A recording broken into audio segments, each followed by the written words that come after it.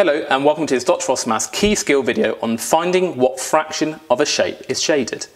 Now there's not much calculation involved in this video, but it's intended to give you an idea of what a fraction is. Now a fraction is intended to represent what proportion of something we have. So proportion is how much of something we have, not the kind of exact amount, but whether like we have half of something or all of something or just a small fraction of something. So a fraction is a proportion. Now for example, let's just say you had a pizza and you divided it into 3 slices and you took 2 of those slices. We might not care how big the actual pizza is in terms of exactly how much pizza you took, but we care more about what fraction of the pizza, what proportion of the pizza we took. Did we take half the pizza? Doesn't matter if it's a small pizza or large pizza. We took half the pizza maybe. But what fraction of the pizza did we take here? Now the way we write a fraction is we have a line, a horizontal line, we have a number at the top and a number at the bottom. Now the number at the top is called the numerator, and I'll explain what I mean by that in a second. And the number at the bottom is known as the denominator. Note the spelling. Now the denominator is how many pieces you've broken something up into. Now this is a pizza, we've split the pizza into 3 pieces. So the denominator would be 3.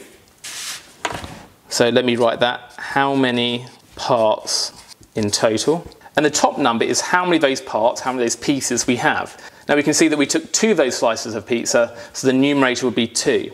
And we would say this fraction in words as 2/3, so 2/3.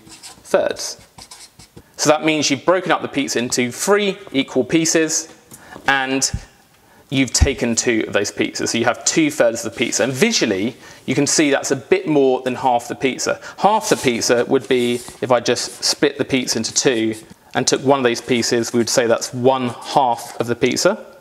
And we'd write that as 1/2 because we split the pizza up into 2 pieces and we've taken one of those pieces. And we can see visually this is a bit more than half because that is less pizza than this. This is more pizza than that. So 2/3 is more than a half. What about this next one, B? Well, we write a fraction with a horizontal line. Now let's work on the number at the bottom. That's how many parts we have in total, how many pieces we have in total. Well, we have 1, 2, 3, 4, 5, 6, 7, 8. So the denominator is 8. And how many of those parts do we have? How many have we shaded? 1, 2, 3, 4, 5. So we have 5 of those parts. So the fraction we would say as 5/8. And we can see again that this is slightly more than half because half would just be the top row. That would be the same fraction as this, but we've got just slightly more than half of it. And what about this last one, C? Well, the bottom number of our fraction first, the denominator.